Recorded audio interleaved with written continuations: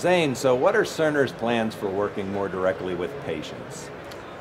Well, Mark, there's a couple of things we're doing. So we work directly with patients through the employers and really going directly to them and understanding some challenges they have and how we make that a more seamless exercise, how to lower cost, increase quality.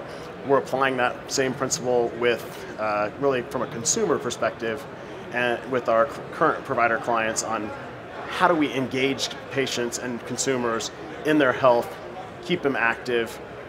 Is it gaming? Is it education?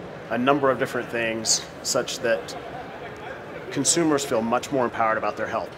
How do you think you can understand better what it is the patient's looking for, so that you can do those things? I think there's a couple of things. Working with our clients. So our clients are great places Yes, for us to. Mark. Our clients are great in terms of the experience and expertise they have, the knowledge they have, but also our employer-based clients, our own associate population.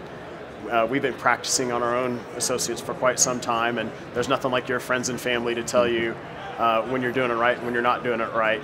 And so it's the combination of all of those things, bringing that together and putting that back into the solutions to make things as good as possible.